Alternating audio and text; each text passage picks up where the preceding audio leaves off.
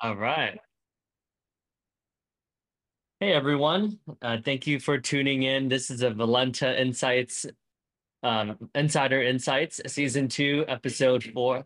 Oh, you gotta turn off the on this end. And we have with here Nathan Morris, who is a managing partner with Valenta. He's also the head of analytics here at Valenta.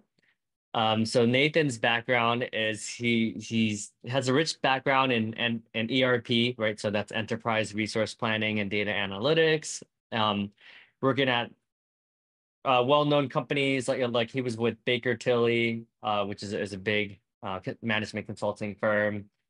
And yeah, so I'm excited to bring Nathan on to discuss a little bit more about analytics and he has a rich background in delivering, working for some pretty large known companies out there. Welcome, Nathan. Yeah, thanks, Davidson. Thanks for having me on here. So yeah, just a little bit about my background to further add what Davidson mentioned. Worked at Baker Tilly for several years.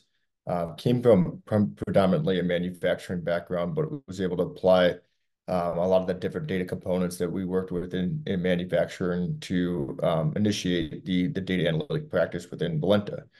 So we've been operating for about a little over, or coming up on 2 years now.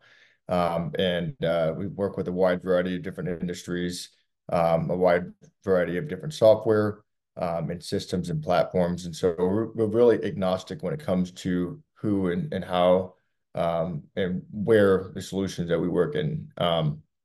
So we work with several different solutions, and it really depends on the nature of what you as a company are currently working with already, or what infrastructure that you're looking for for the future. And so when we're starting from ground zero, we have certain recommendations depending on the size and nature of the business.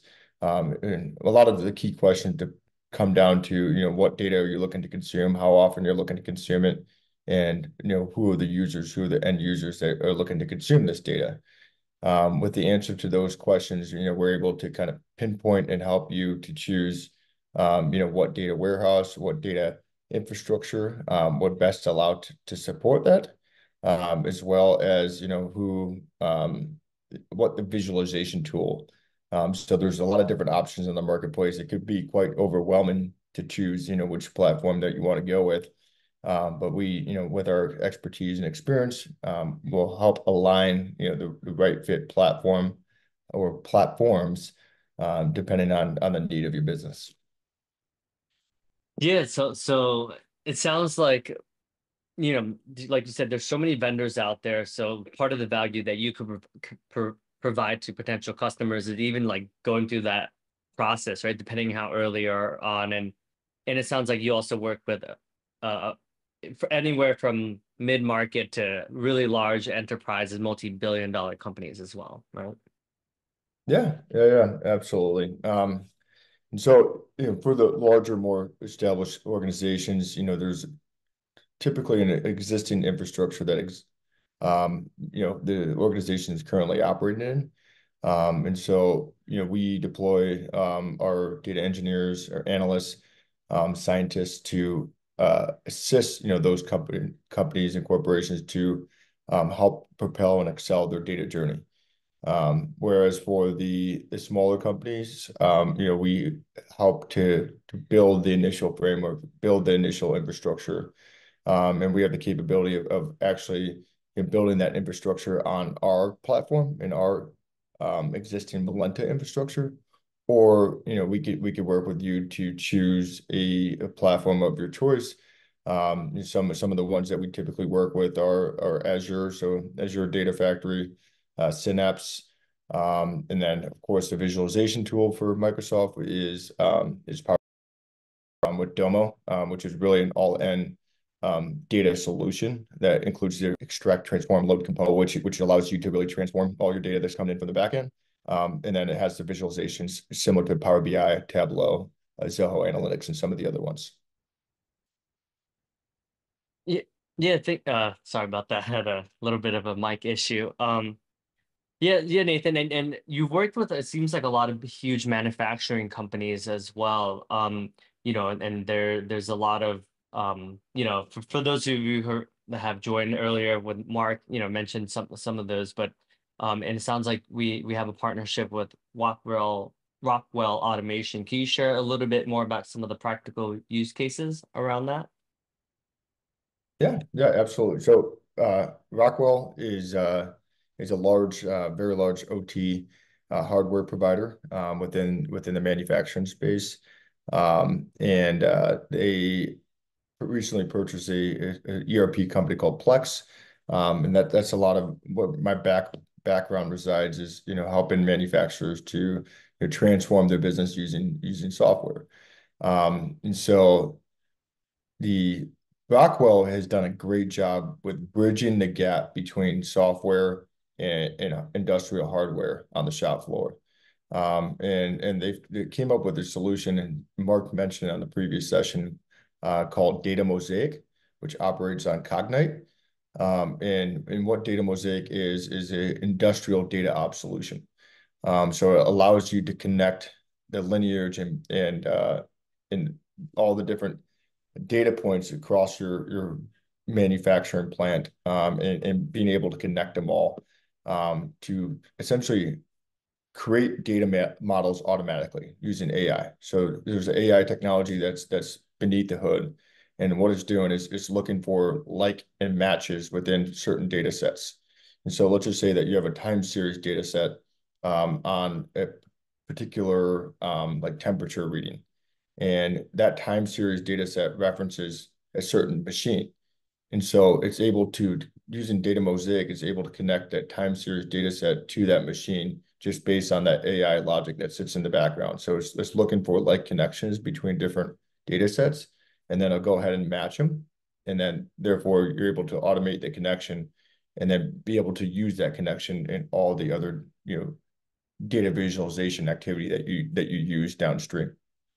And so some of the very prototypical use cases for data mosaic and manufacturing would be like enterprise OEE, OEEs, operational efficiencies. So trying to determine, where there's potential, bottlenecks within certain processes, within certain lines. And so a big pain point for manufacturers is a lot of times, you kind of understand where issues are happening, but you can't articulate those issues. You can't articulate, the extent of the issue and what it's causing. Additionally, a lot of manufacturers struggle with being able to compare data points across multiple production lines, but more importantly, across multiple facilities, right?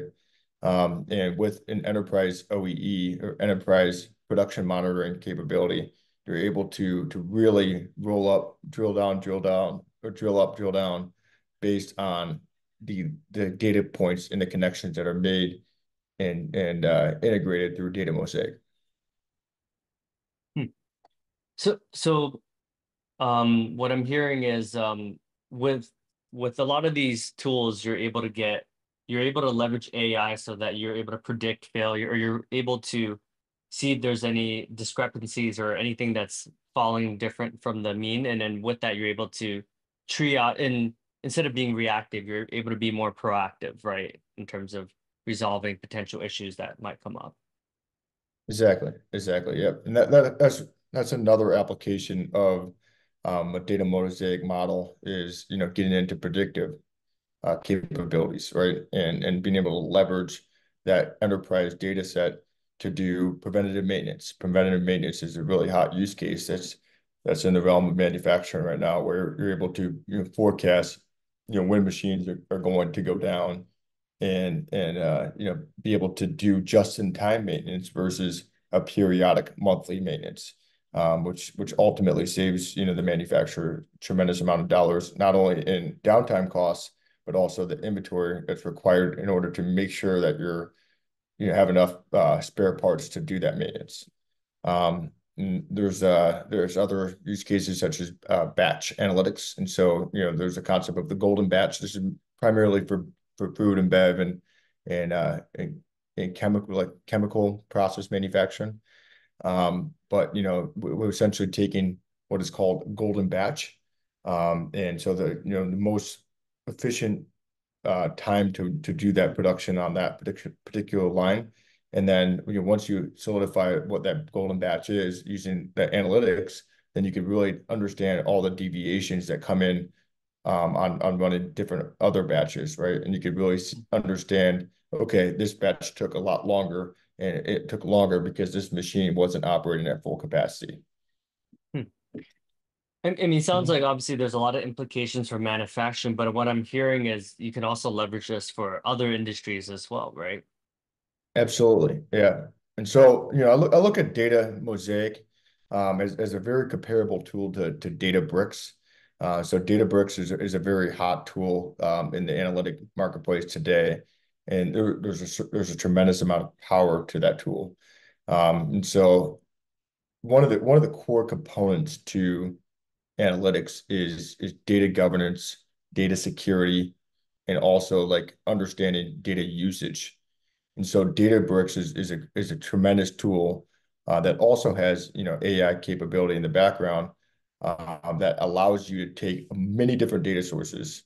So you could take a SQL Server environment, you could take a Snowflake environment, you could take a lot of different connected sources, and then be able to really put together a catalog of so a data inventory of all those different data points. And then you're able to actually control and grant and deny permissions directly within Databricks across all those different data sources. Additionally, you're able to see the lineage of all the data sources in any transformation effort. So like if there's a function that's applied to a table, you're able to actually track that function directly within Databricks. And so, this is particularly important. It's always been very, very important, as a business to make sure that your data is governed properly so that there's data quality um, concerns that are fully mapped out and whatnot. But this is becoming increasingly important for the next phase of analytics. And so one of the hot topics today is using a generative AI on top of your data. And this is a concept called self-served analytics. And so, in order to be able to get to using generative AI, such as Copilot for Microsoft Power BI, you need to make sure that you have really nice data models that sit on underneath the hood, and you need to make sure that there's very defined data governance that defines the data that you're actually going to be exploring. And so, I mean, you don't want to get into a state where, let's just say sales representative XYZ is asking a question about the data, and then all of a sudden they're getting data on financials, right? And Mhm. you in reality, that user, that resource should have been restricted to actually being able to see that finance data. And so, having a very controlled data governance model will prevent, that type of activity from occurring. Hmm. So it sounds like because AI is obviously going to work off of real, like if you have good data, then AI will actually do its job. But there's a lot of companies that haven't put as much thought into the data governance side, right? Especially at the smaller organization, right? It sounds like this is enterprises are obviously thinking about it. Are you seeing that even in the enterprise space, there's still a lot of work to be done because AI is relatively new? Oh yeah, absolutely. And so, a lot of what we're seeing is that you more or less have to reroute and redesign your data infrastructure because of AI. And so, Hmm. a lot of times, if you would go in and just say, I want to subscribe to Microsoft Fabric, and I want to be able to see, Copilot in action tomorrow. You could do that. You could go to Microsoft Azure or go to your MSP and say, hey, I want Fabric. Turn it on. You get access to Copilot within Power BI. You can start asking questions, but I guarantee the answers to those questions without any work to the data model and the data sets underneath will be inaccurate. And so that's the key here is making sure that your data models and your data governance is tight and controlled so that when a user is asking a questions in generative AI, such as Copilot, that the responses to that are going to be accurate and they're vetted out and controlled, right? Hmm. Yeah, so it sounds like because I like the example you said about a salesperson getting data on financials. Are you seeing that a lot of organizations like are struggling with some of those or is that you're just using an example that there just could be more thought put into some of these like data governance and data strategies? Mhm. Yeah, so I would certainly say I'm gonna answer the question without AI, and then I'm gonna answer it with AI. So without AI, data governance is typically an afterthought, when in reality it should be a forethought in your data journey. And so a lot of times it's naturally, especially with the smaller to medium-sized organizations, we have an end user that stands up and says, "Hey, I need access to this data in this manner, ASAP." There's typically a very common use cases in finance where or accounting where you need access to your 1099 data for the last year because you need to be able to submit a tax return, or you need access to customer sales data over the last 12 months because you need to prepare a presentation for your CFO. So um, it always starts with like ad hoc requests, and then it kind of just grows and grows and grows and gets to a point where you start to take a step back and ask, like, how did we get to this point, right? And so a key with doing centralized enterprise data analytics is really to start with the infrastructure and the governance up front, so you don't get into that point where you've done all this development and it's quote unquote uncontrolled. And so, the key with any type of data analytic engagement is making sure that everything is controlled up front, and that's controlled by elaborate data infrastructures and elaborate data governance models, as well as data catalogs, and making sure that there's proper inventory of all your data points. Hmm. And then, as for answering the question on the AI, um, for generative AI, honestly, Microsoft Copilot, they marketed it as still in the beta mode. It was just released about a year ago, and so a lot of the even larger corporations are still just in the exploration mode. So they're turning it on just to give analytic or data analysts internally access to be able to explore it, but they're not necessarily turning it on quite yet for the end users. And so I haven't come across an organization yet, to my knowledge, that is essentially allowing every single end user within their business, or even the core end users of their business, access to generative AI on all their existing data. So as of right now, the way where we are in terms of the self-serve AI component to data, from an end user perspective, is really just prepping the framework and the infrastructure to support it in the future, and then also testing and modeling and doing the exploration. Hmm. Yes, it sounds like still pretty early stages. I know that we partner pretty closely with Domo. Would you want to share a little bit why you're so excited about Domo and why you think that is a good provider in the data visualization space? Yeah, absolutely. So yeah, first and foremost, data, sorry, Domo is much more than just data visualization. So that's actually the number one value add and benefit of working on Domo, is that you get access to everything. And so, when you go to AWS, or when you go to Google, or when you go to Microsoft, usually you typically have to subscribe to a platform for your data warehouse, subscribe to your platform for your ETL services, such as, in AWS, you have to do Lambda, or for Microsoft, you have to do Azure Data Factory or Synapse, or even, Windows Task Schedulers. And then last but not least, there's the visualization component. So usually there's three core software platforms that are involved for all the major vendors out there on the marketplace. Whereas Domo, they've bundled all that together into just one platform.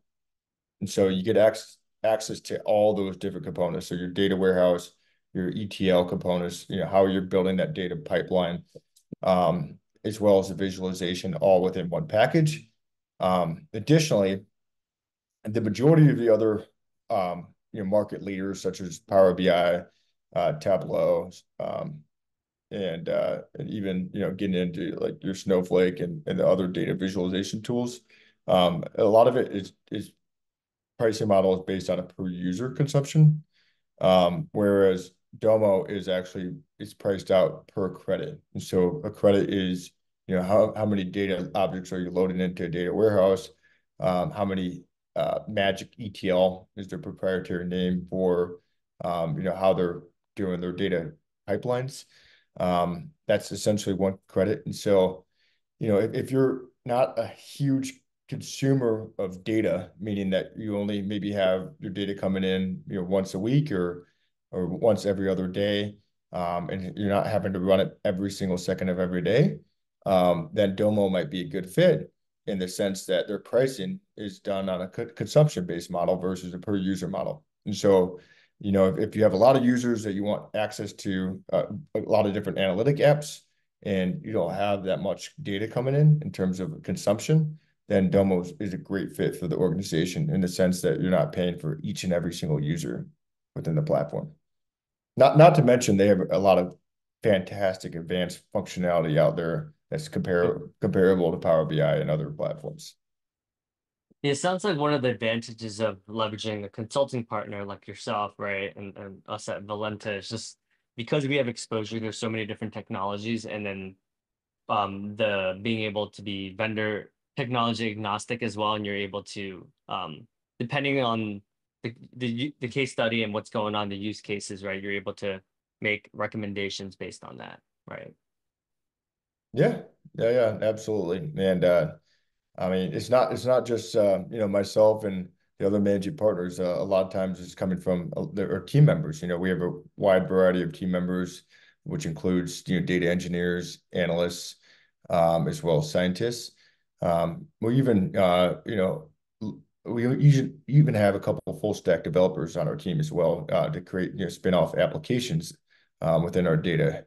And so based on those four unique positions, we're pulling from a wide array of expertise and process knowledge, and they really bring a lot to the table. So that segues nicely into what made you decide to join Valenta over all the other managing consulting companies out there.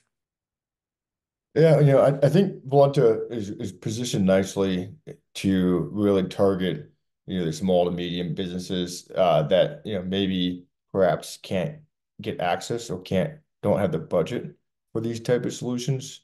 And so, using Valenta's offshore operational model, we're really able to present these solutions and proposals to our clients, the small to medium-sized clients, at a relatively affordable economic price, that allows us to get started and start working with those small and medium businesses. That's one of the primary reasons. Additional reasons is that it's a newer and expanding organization, and so we have an opportunity to make some very transformational changes across the board, and so we're not essentially isolated to one or a few different technology solutions. Really, we have the option to work with many technology solutions. We label ourselves as technology agnostic, which at the end of the day is what we are, because of our capability to work with any and every technology. Hmm. And I feel like you're one of the OGs, I guess you can call it OGs, um, at Valenta. So you've probably seen a lot of changes at Valenta. Like, how have you seen the evolution of Valenta, throughout your time? Like, there's a lot of new people, a lot of different partners that, and going to Bangalore, I'm sure you're exposed to a lot more. Would you share a little bit about some of the exciting things coming up, either coming up the launches soon, or just some of the evolution of Valenta as an organization? Absolutely. Now, I would say that the biggest evolution of Valenta is really the project management methodologies.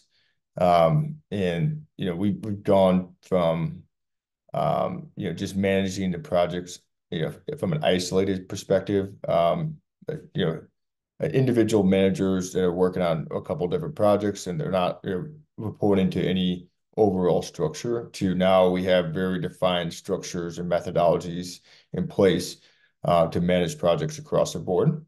And our clients really value that. That's one of the plus that we typically hear from each of our clients is, hey, you guys have great project management. I really like how organized and structured this is.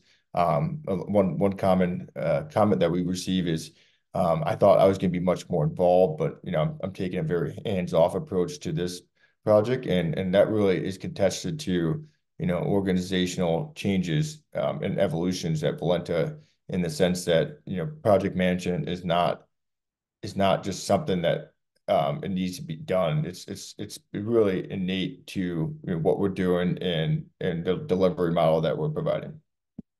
Hmm. Yeah, so you've taken on the head of analytics practice, so you've seen that grown pretty tremendously here too, right, at Valenta. Um, what made you want to step into that role? Like what was that market need that you saw that, I'm sure there was a lot of clients where you saw their faces light up when you showed them our capabilities. Can you share a little bit about how that genesis started? Absolutely.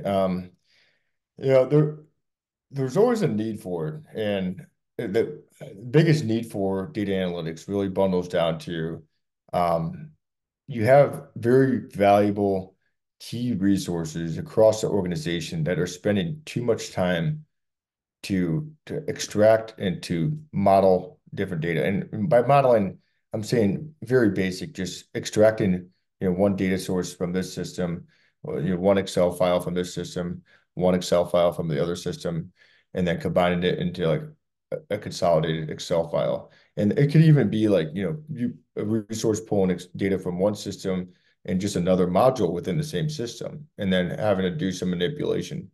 And people, even to this day, I would say almost every single organization has this use case in which someone is spending a couple minutes to hours a day on doing this data manipulation. And so, there's certainly a need for data analytics, across all majority, if not every organization, in the world, in the sense that, like, hey, I need to be able to provide my end users data in their fingertips right when they walk in the door in the morning without having to do any extraction, without having to do any manipulation to the data. And so that's in my mind, the number one need for analytics is saving your core team members, the time it takes to manipulate and to produce the data that they're looking for day in and day out. And that's an evolving need, especially in the sense that the software is getting better and better over time. And you have the ability to export data from essentially every single module within a lot of different core software, such as SAP for ERPs, Salesforce as it relates to CRM. And I realize that a lot of the systems are providing reporting capabilities. And so, as Mark mentioned in the previous session, I always recommend to actually to start with looking at the reporting capabilities of that core software. And a lot of times, you just can't get what you precisely need from that core software, or you have to connect it to another software. And that's really the need for a centralized data warehouse. Hmm. So you're seeing there's a lot of, I mean, data obviously is not going anywhere. Like you said, every year there's more and more data sets. There's a lot of silos. And you're also seeing that, especially with Gen AI, right? It's like, okay, there's the next evolution of data, which is more of the self-serve service model, you said. Mhm. How how close? are we as a society, are you seeing to like a fully self-service model, or do you think that's a few years out until we start seeing full adoption across the not only the enterprises but eventually the mid-market and smaller organizations as well? Yeah, I mean it's very close. It's very close. AI is getting better and better. And it's not about I guess it depends on the organization, right? For the early adopters, you put in a Gen AI model, and then it gets better and better, right? It trains on its own data. And so Mm, my recommendation and my message to companies is get started sooner versus later and put together some timelines in terms of, hey, we're going to start looking at generative AI in the fall of 2024. And then, here are the core steps that are needed in order to start to explore that. We need to take a look at our data catalog. Recommend using products such as Databricks with their core product called Unity to start to inventory all your different data points. So to validate your different data point, data quality is a huge factor. Making sure your data is clean. And Databricks and Unity, they do a great job in terms of using AI solutions to really to start to automatically pinpoint and validate your data. So one example of that, and this is AI that exists today that's very practical for any organization is to use. And so one thing that like Unity and Databricks does is it'll actually go in and detect where there's anomalies within data points. And so let's just say that we have a field called first name. And the first name we're used to seeing Davison, Nathan, Mark, etc. And then all of a sudden, we get someone that types in 1, 2, 3, 4, 5, which is a number. And so Databricks, through their data validation methodologies, will automatically use an AI to detect that we have a row, a record that doesn't match all the others. And we didn't even have to apply those rules. It just naturally does that based on the AI model underneath. And so, those are all solutions that I recommend any business to have today. And that really allows you to get to the adoption of self-serve analytics and Gen AI.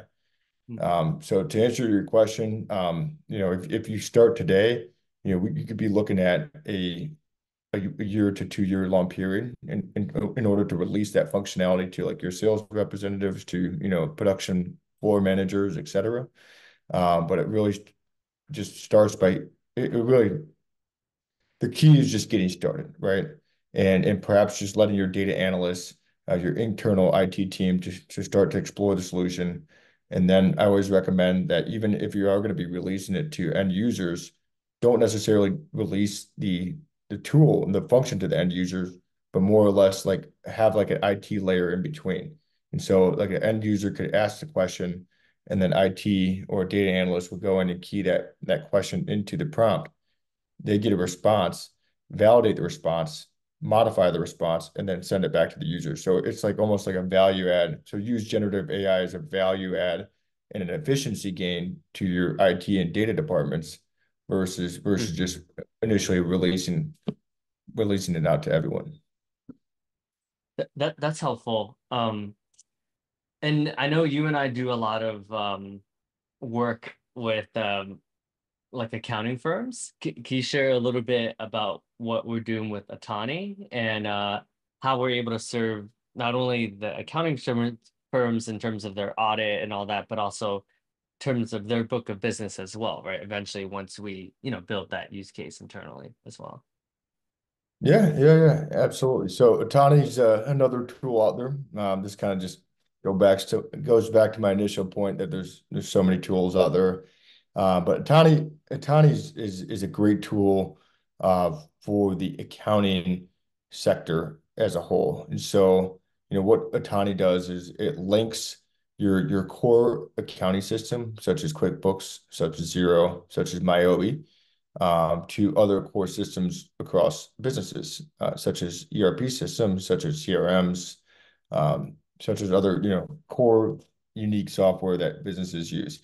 And so what Atani allows for tax and audit managers to do is it allows them to become better advisors, right? It allows them to become a better advisor, and be able to provide reporting that really is outside of the scope of your traditional reporting tools. And so one common complaint that accountants get is that, hey, I have access to this QuickBooks report, but I can't modify it. I can't tie in this data.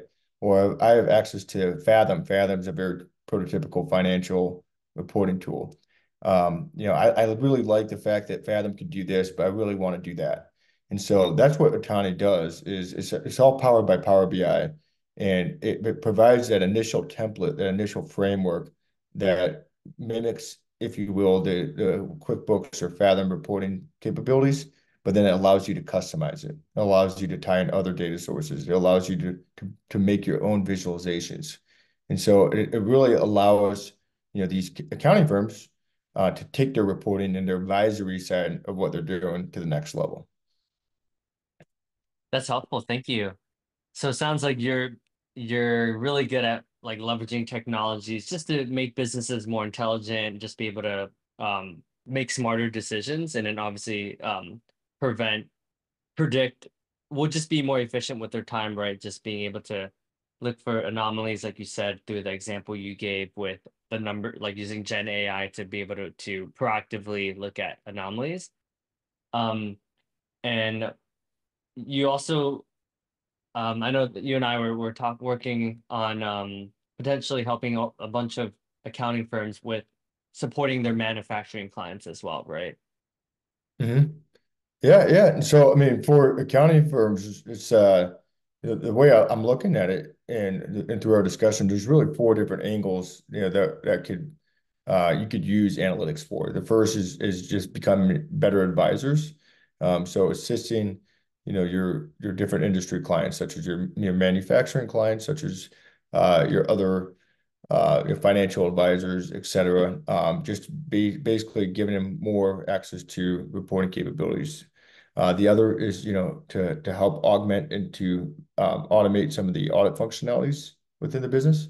So auditing as a whole, and this doesn't apply to just accounting and auditing firms. This applies to any business. Is there's periodic checks that should happen within business processes in order to control and mitigate risk, right? Such as the AP activity of a business, the procure to pay activity of a business. And so anytime that you go to submit a payment proposal, you want to validate some of those records within it.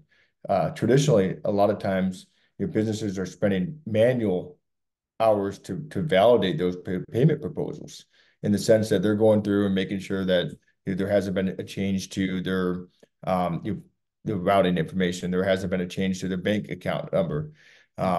One common use case in the U.S. is making sure there's a W-9 involved with that organization before you're actually going and making a payment. And so there's a lot of validation and checks that go in very commonly within the procure to pay business side of the business. And through data analytics and auditing methodologies, you could really streamline a lot of that and a lot of the validation by putting in automated checks. So you could automatically check revision history of the financial information of a supplier to verify that it's good to go. Or, as it relates to the W-9, you could automatically check the cloud folder in which you're storing all your 1099s to make sure that supplier that you're making a payment proposal for already has that W-9 within the system. Hmm. Yeah, and I know one of the use cases that you're very familiar with is how we're helping the expense reduction, was it the ERA thing? Can you share a little bit more about that use case and how we're able to help them with the automation? Yeah, yeah, yeah, absolutely. So, in some cases, it requires the use of a multitude of different technologies. And so, in this case, we're looking at spend management as a whole, and making sure that we're can automate the looking at what the baseline spend is compared to what the spend is after you initiate what the baseline spend is. And so we're actually looking at invoice files that come in to a shared mailbox, and we're using RPA technology to extract the information of the invoices, and store that within a centralized database, in which we're able to like compare that to the baseline spend. And so this just goes into being able to leverage multiple technologies within an engagement. So in this particular use case, we're actually using, RPA technology, which is another common service that we have at Valenta, to automate the front end of our analytic activity. But another very common use case of RPA is using analytics to update systems. And so, this is getting into, okay, here's a very common use case is let's just say we want to use predictive analytics to manage our inventory levels.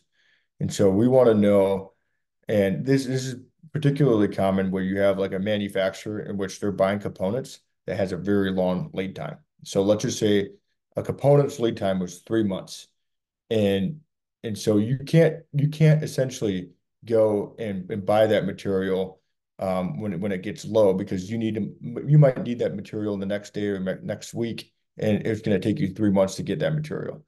And so you need to develop a predictive model to basically say, hey, I'm expected to run out 3 months prior to when I actually need that material. And then let's just go ahead and place a purchase order. Let's just go ahead and initiate that buying activity. And so you use analytics to do predictive analytics to figure out when you need that material. And then you use an RPA bot to go in and actually place a purchase order to communicate to the supplier, get the order on order so that you know that you're going to have material in 3 months from now, so you can begin that job so that you can produce that material in time for that customer demand. Hmm. So, and this, like to your original point, this only works if you have clean data, right? So, Correct. so what do you do if you're an organization that doesn't have clean data? And how do you go about that whole data cleansing process? Yeah, so yeah, I recommend just to start by actually putting some AI solutions on top of it, right? So I actually recommend to start by leveraging tools out there such as Databricks, and others, and even Data Mosaic, to go in and sit on top of all your databases and your data sets, to use some AI logic to determine unvalidated or data quality issues. And I always recommend that to use that as a starting point, because developing a data model to build clean data underneath is quite extensive and quite elaborate. So like you might as well leverage and maximize the use of the technologies and tools out there on the marketplace to begin the journey. And then from there, I recommend just attacking it one sector at a time, one module at a time. And so you come up with validation rules, and the key here is to create validation rules with the end users of those data points. And so you can't necessarily interact with just IT and the data team to say, hey, we believe that these data points and these data rules are, what is driving this data. No, my recommendation is to go to the end user, the person who's actually keying in that data, to understand how they're keying in the data and why they're doing it in that particular manner. Additionally, reference any SOPs that exist to get that data within the system. So a lot of it is referencing SOPs, interviewing and reviewing with the core users that are inputting the data, and then leveraging, the advanced technologies out there on the marketplace, and building out your own validation rules. And so, with these advanced technologies such as Databricks, you could actually build in validation rules directly on that software, and then they create alerts within the system. So anytime that there's an exception to a validation rule, then it'll alert you.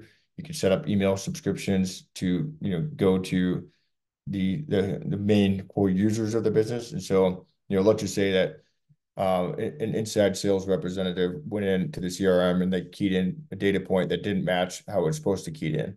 And so you can set up an alert that will email the sales manager so that they can communicate accordingly to the inside sales representative and take it from there. Hmm. Yeah, so it sounds like this is also connects to the data governance that you speak of, right? Like being thoughtful about that, and just thinking about it like holistically, like thinking about it earlier on in the process instead of like when it's too late, when the data is such a mess that it's gonna be a lot of work to fix everything, right? Yeah, yeah. I mean, yeah, it definitely helps to do this up front because no one really likes to rework. But if you get into a situation in which you find the need to clean the data and to revalidate the data, it's certainly manageable. You just have to attack it in different segments.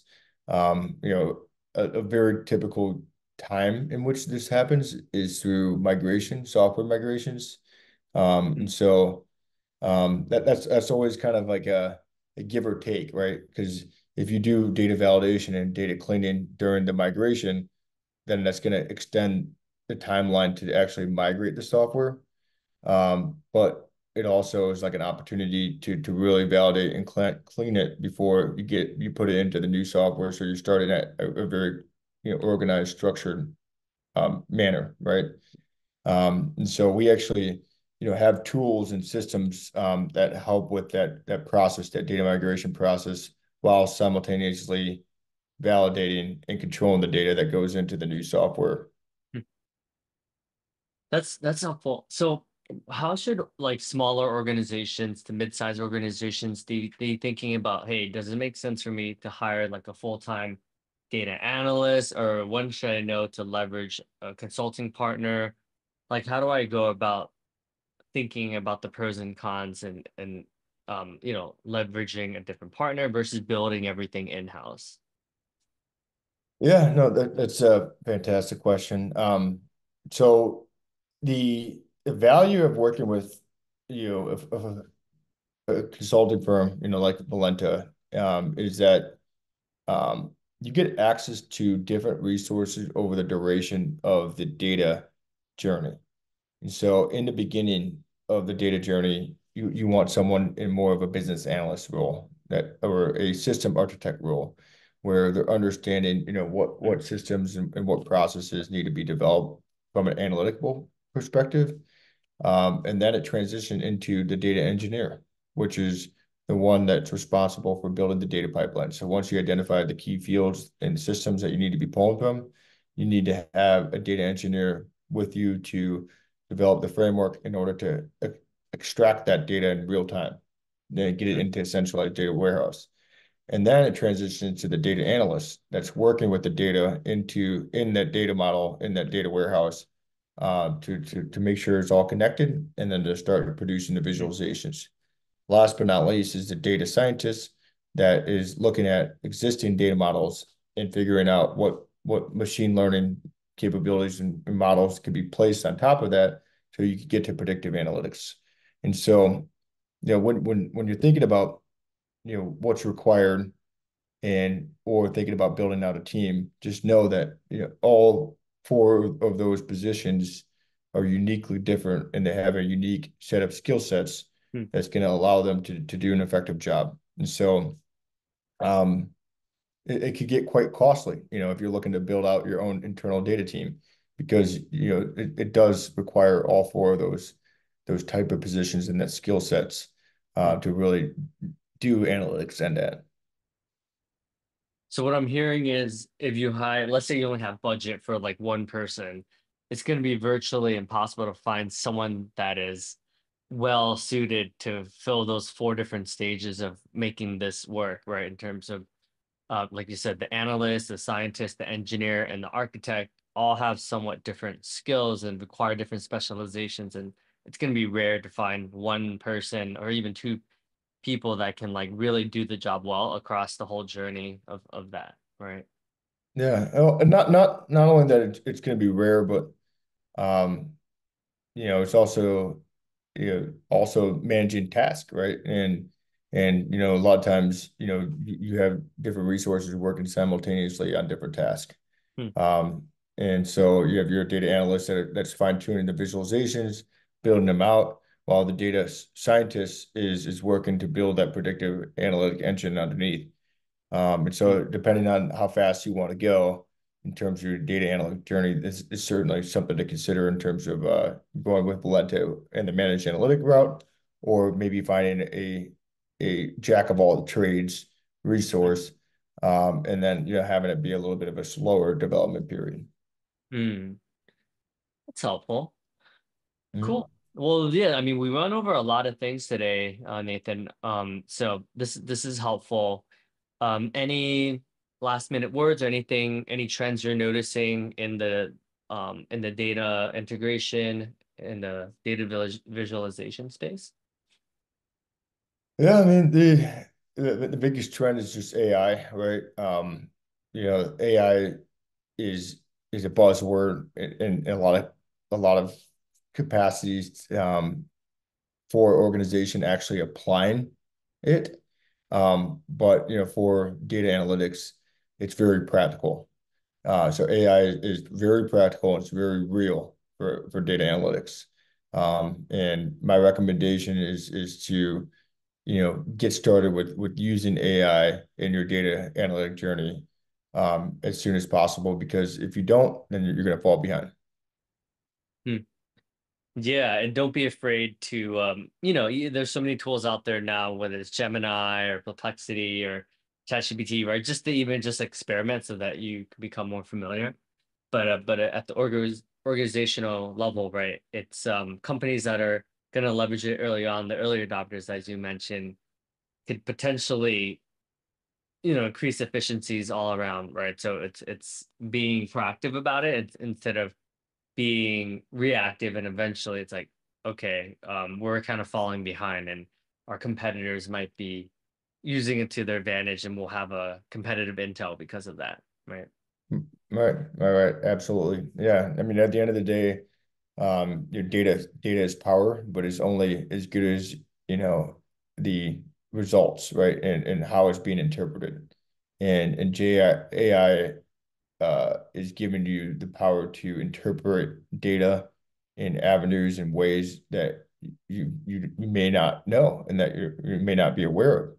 And so, that's really the power of AI is it's giving you access to new information that you may not be aware of and instantaneous in a couple of seconds.